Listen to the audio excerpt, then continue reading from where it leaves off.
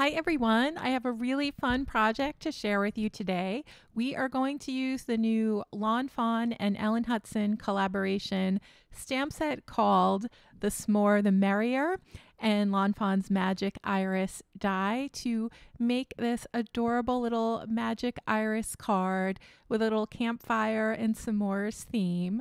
And it's going to say everything is more fun with friends. And so let's go ahead and get started by making our background. So I have a piece of Bristol Smooth cardstock here and some Distress Oxide inks. The first color was mustard seed. The second color is wild honey. And what I'm trying to do is in our background, it's going to look like we have a campfire against the backdrop of a starry summer night. So the center of our card panel is going to have the glow of the fireplace.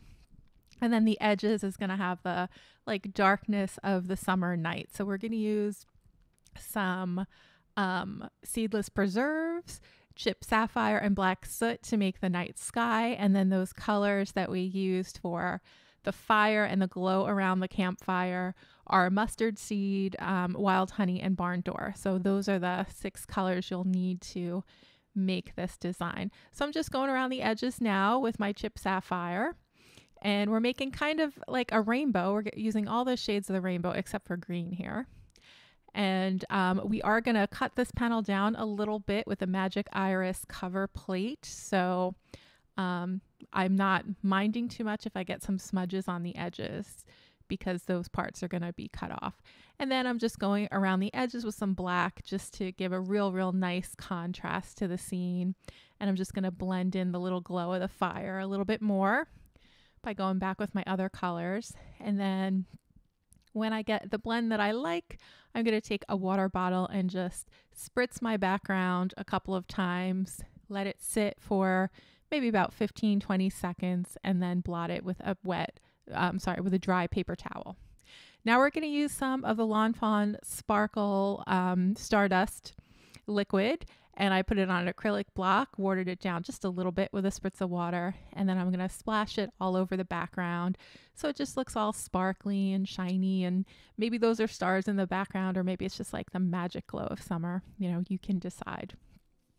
Now, this was probably my favorite part of the project, was making these letters. So I'm using Oliver's alphabet from Lawn Fawn, and I cut out the word s'more. So we're going to replace part of the sentiment in the S'more the Merrier stamp set with these big block letters. I've been loving doing that with my card designs, like replacing one of the words of the sentiment with some big block letters. It just gives a real interesting look to the design. And we're going to color in our letters so that they kind of look like s'mores. So we're going to have the chocolate on the bottom with some, I think that was espresso or walnut stain, and then some vintage photo for like the graham crackery crust part, a little bit of antique linen just to give a melty marshmallow effect. And then for the best part of this whole process, we're going to take some Puffy Embossing Powder by Hero Arts and a Laquer Pen, which is kind of like a glossy accents type of liquid.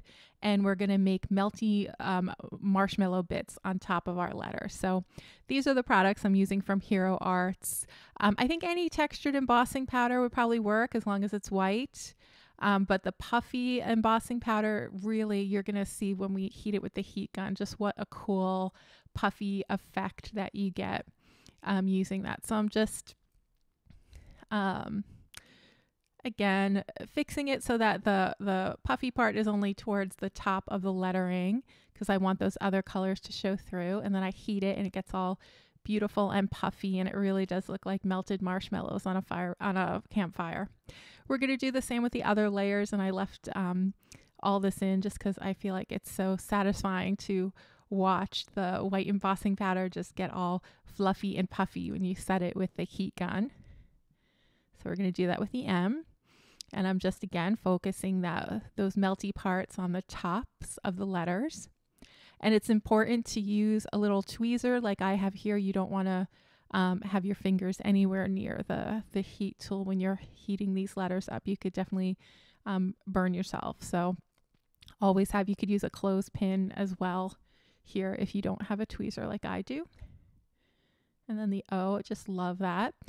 If you really wanted them to have a super duper melty marshmallow effect, you could go over this again. So you could add a second layer of the puff paint and the lacquer pen. If you wanted, like, I don't know, extra marshmallow on your s'mores, you could do that. One thing that I love about this technique is that you could use it. I think this would be great for Christmas cards. So you could make it look like there's snow sitting on top of your lettering. If you want to use it for Christmas cards, that's an idea. You might even be able to make it look like the fluffy, foamy part of a wave if you wanted to use it in like a summer themed or beach themed card. This would be good for a coffee card. It could look like the cream on top of a latte. So another way to kind of use this technique with your cards. And then to make sure the letters stand out, I went and I die cut 3 more letters, and then I glued them all in a stack and then stacked it right below our colored letter, so that I have 4 die cuts, a layer of 4 die cuts for each letter, so that they're going to stand up really, really nicely on the card. And that's an alternative to using foam tape. You could do that too, but I don't think it would look as nice. I love just stacking my letters with many layers, even though it takes a little time to die cut and glue. Okay, so now we're going to put the magic iris together, and we're going to go pretty quickly. I have some other videos that are more in depth on putting together magic iris cards if you want more instruction, but I am going to show the whole process here. So I've cut out all of my pieces. You cut out 3 of the discs, 3 of these little sausage pieces, 3 of the little clips that you'll see in a second. You do need these really tiny 1/8 of an inch little glue dots here. You can't use a larger glue dot or another kind of adhesive. The mechanism won't work well, so you do need to get these 1/8 inch glue dots. So that's one thing I think is worth pointing out. I'm gonna line up my pieces just like this, and then add another disc on top, and just set that down, flip it over, and then add my adhesive wherever I see those little dotted lines. And then I'm going to add my 3 strips there. And then I'm going to flip over my little disc package again and add this little flap here. And we're going to make a little V to the side of one of our flaps, put another disc on top, and then add some adhesive to these little fasteners, and then just fold them in towards the center. And that's all you need to do for the magic iris mechanism to work. And then we're just going to add this little handle to it. So again, I'm going to line it up so it's flush against the outside of the rim, and then cut off the extra piece, add in my little arrow, and that's going to tell the recipient that this is an interactive card and they need to move the lever down to get the mechanism to work. And now we can put everything together. So that little center piece, I'm going to make sure that I line that up so it's right in the center of my card panel. I'm going to just draw a little pencil mark around it so that when I go to glue down this dot, I get it in the right spot. And you do need to be pretty exact here, because otherwise it'll look like you have a gap in your background if you don't place it exactly right. We're going to add the little owl playing the banjo or the guitar to the background. If you want to learn how to color the images, I'm going to post another video in a couple of days showing another version of this card where I left in all the Copic coloring. So I'll show you how to get a little glow around your little characters around the campfire as well as just, you know, what colors to use for their fur and the technique to use to get the little hedgehog's fur to look like there are those little spikes there. So just stay tuned for that. In a couple of days, we'll have a Copic coloring tutorial for another version of this card using the S'more the Merrier stamp set. Just placing all our little guys around our campfire now. And our sentiment is going to say, everything is more fun with friends. So we're going to, when you receive the card, you'll see the little hedgehog and the little squirrel around the campfire. And then the little owl will be hidden behind the window. So then when you open the window, the owl will pop up and he'll be playing the banjo. And I just think that goes nicely with the sentiment of the card. Just that, it's so much more fun when you have a group of friends all together. So don't worry, I am going to glue on our little in the right direction. I think I do at least. Let's see what happens. So when I'm placing letters like this, where you really need to get the correct placement, I just leave my letters on the card as I glue them down, just so that I don't make any mistake in terms of where I'm placing them. I'm using liquid adhesive here because these letters, I wanted to make sure that they stuck well to the background and they don't come up. So also, as you know, with liquid adhesive, you don't really get a do-over if you don't place it right. Whereas with the tape runner, you can kind of move things around if you don't like exactly how it looks. So I'm just being careful with those letters. And I'm going to use the adhesive for the other items that I glue down here. So for the bottom of the sentiment, I did pop it up on a layer of foam tape just so that it stood out a little from the background. We're going to add these little marshmallows to the bottom as a little decoration. And then we're going to draw smiley faces on them.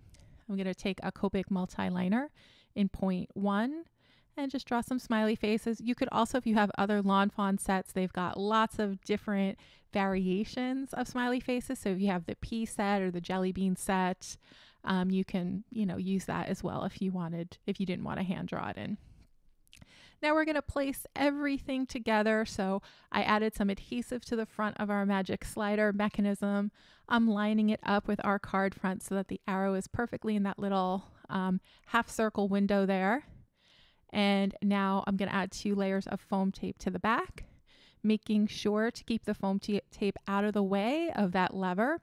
So on the left-hand side, you don't want that lever to come into contact with any tape because then your mechanism won't work.